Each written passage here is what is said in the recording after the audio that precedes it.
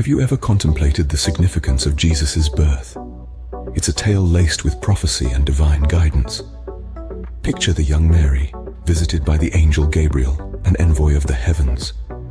With a message from Luke 1:31-32, Gabriel declares, "You will conceive and give birth to a son, and you are to call him Jesus.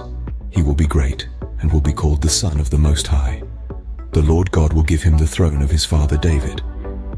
A prophecy straight from the book of Luke, forecasting the extraordinary path this child was destined to walk. But the prophecies weren't confined to this. As foretold, Jesus took birth not in a royal palace, but in the town of Bethlehem, bringing to fruition the ancient predictions of a ruler emerging from the small Judean town. This event perfectly embodies the prophecy of Micah 5:2. "But you, Bethlehem Ephrathah, though you are small among the clans of Judah, out of you will come for me one who will be ruler over Israel, whose origins are from of old, from ancient times." A testament to Jesus' kingly lineage as a descendant of King David. Thus, the stage was set for a birth that would rewrite the course of history. Now picture this scene. A young couple, Mary and Joseph, embarking on a journey to Bethlehem. In the book of Luke 2:1, the Bible states, "And it came to pass in those days that there went out a decree from Caesar Augustus that all the world should be taxed. This decree required every man to journey to his ancestral home for a census. For Joseph, this meant leaving his home in Nazareth and journeying to Bethlehem, the city of his forefather David. The journey was challenging and treacherous, particularly for Mary, who was pregnant at the time. But despite the hardships, their steps were resolute. They were guided by a sense of duty and a divine prophecy yet to be fulfilled. This prophecy comes from Micah 5:2. "But you, Bethlehem Ephrathah, though you are small among the clans of Judah, out of you will come for me one who will be ruler over Israel, whose origins are from of old, from ancient times." It was in this seemingly insignificant town that Jesus, the descendant of King David, was destined to be born. Thus, in the humblest of circumstances, in a stable, the King of Kings was born, fulfilling the prophecy and the decree. Now, who were the first to hear of this extraordinary birth? Let's delve into that. The shepherds, folk tending to their flocks under the vast night sky, were the first recipients of this celestial newsflash. An angel, radiant and resplendent, appeared before them, breaking the monotony of the silent night. The shepherds, startled, listened as the angel unfurled the divine message. The Bible in Luke 2:8-14 narrates this event. "And there were shepherds living out in the fields nearby, keeping watch over their flocks at night.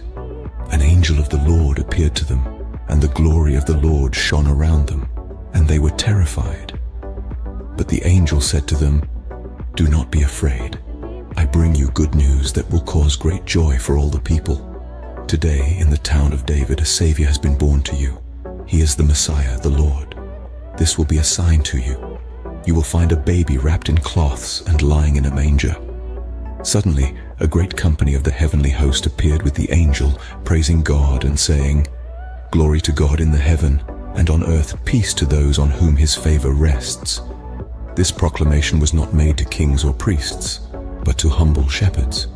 It was an indication of the inclusive nature of Jesus' message, a promise that his teachings would reach out to all, regardless of their societal status. The good news of great joy was first shared with the humblest in society, the shepherds. But what was the world like at the time of Jesus' birth, you might ask? Well, Judea, where our story unfolds, was under the heavy thumb of Roman rule, as described in Luke 3:1. Now in the 15th year of the reign of Tiberius Caesar, Pontius Pilate being governor of Judea. This was a time of great unrest, as the people grappled with the reality of foreign occupation. The Romans, known for their grand architectural projects and efficient military, also imposed a system that was less appreciated by the locals: heavy taxation. This taxation burden is mentioned in Matthew 22:17. "Tell us therefore, what thinkest thou? Is it lawful to give tribute unto Caesar or not?" This was a burden that weighed heavily on the everyday life of the common people. To enforce this taxation, the Romans implemented a census as narrated in Luke 2:1. "And it came to pass in those days that there went out decree from Caesar Augustus that all the world should be taxed. Every citizen was required to return to their ancestral home to be counted.